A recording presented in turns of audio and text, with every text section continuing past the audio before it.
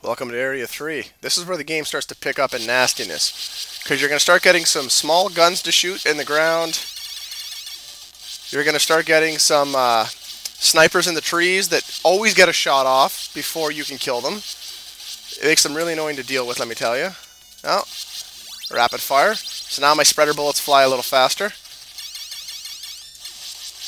And that's a great way to take care of those guns, by the way. By jumping and firing into the top of them, because you get more bullets on them. Plus, hey, you're mobile. Just keep firing. Firing, firing, firing. Alright, that's a machine gun. That means that I don't want it. Now here's a good spot. If you really want to be a jerk and farm points, you can sit here and shoot these all day. But you don't want to spend too much time doing that. And you definitely don't want the laser. God, no. If you have to go choosing between the laser and using the regular gun, only use the laser in spots where you know you're going to be facing machinery. It tends to work okay on machine enemies. If you're in trouble, duck under the water. Yes, for some reason enemies can't hit you when you're underwater. Don't ask me. I'm not the programmer. I'm just a girl. Wait, no, that's Simpsons. My bad. My bad. Yes, as you can tell, the enemies just love jumping out of trees. Alright. Maybe saying, well, this is still pretty easy. I mean, yeah, there's a few more bullets to deal with and more enemies to worry about, but really, it's the same old thing, right? Well, yes and no. Come on, out of there. One more? Oh, a couple more. That's nice of them. Well, here you go. How about a mini-boss?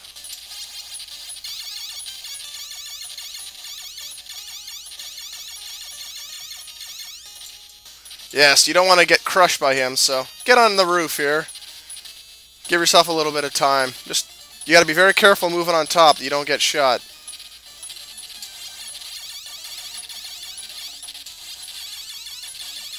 Because he shoots pretty fast. Just stay away from the gun turrets, time your running, cool runnings, etc.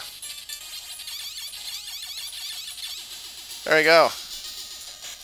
Whee! Standing on top of exploding machinery is fun, kids, and it's also very safe. And now, we get a B. I'm not sure what the B stands for, but it makes you invulnerable. See? That guy just bounced right off me. However, in a game that's designed around shooting enemies, is it really that wise to give them a chance to run into you just as it runs out? I think not, so just keep firing. And you'll notice there that I left behind a spreader icon. Well, there was a fire icon in the way, and I just didn't feel like collecting it. Now, you got to be careful as well here. The programming is a little glitchy. If you land on the corner of one of those falling land masses, you can actually die. We're not going to worry about that, because here comes the boss of level 3.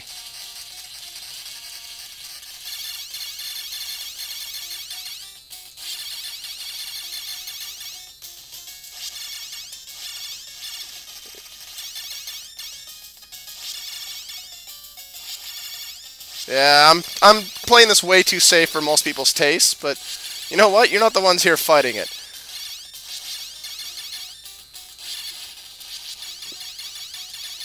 I won't kill the last one. The core was open. You don't have to kill any of those guys, technically. You can kill the core without ever having to deal with that. But typically I kill everything just for the points. But I think you can leave the core that wide open, I'll take care of it. Area 4, slightly different because it is a scroller, but you're also going to get some up and down scrolling in here. You can blast your way through these bubbles and ignore them, but you know what? Just take care of them. It's safer. I can get a machine gun at the start. Oh, carefully don't get shot. There's a few of those guys in here that like to show up at the worst times. But they only seem to show up when you're moving, for whatever reason. Probably going to be at least one more of them coming from behind here. Now, just shoot that stuff and duck. Let it fall apart. Better than trying to blow it up. Oh, yes. These jumping fools here.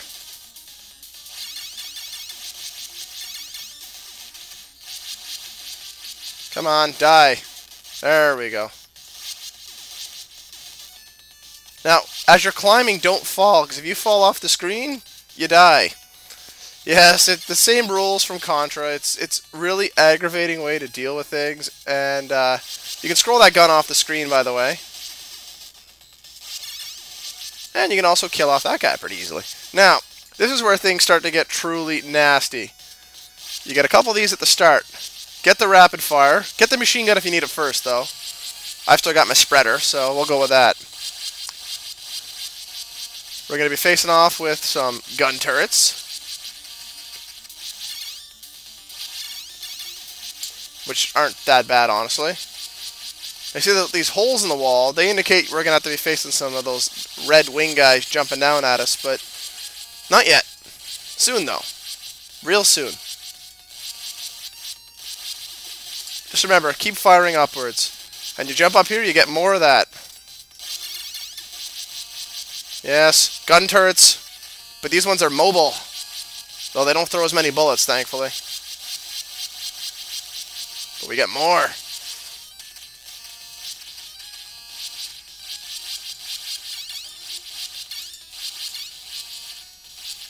You know, I didn't play this that well.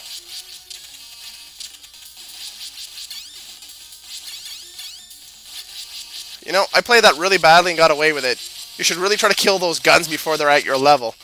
Because after this, and you want to have that spreader, by the way, because we're going in an area where we get attacked by these diving bubble things, and they're soon going to be joined by more of the red troopers up there. Just keep firing away. Keep using your spreader. Don't let them gang up. Don't let them start jumping. You let them start jumping, the terrorists have already won. Or in this case, the aliens have already won, because they're going to kill you. And also, climb up above their level. They'll stop popping out at that point.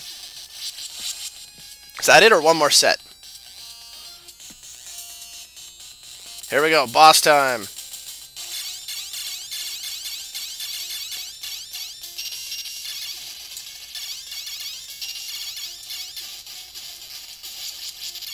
Just gotta be careful you don't get trapped. The only danger is, as you kill them,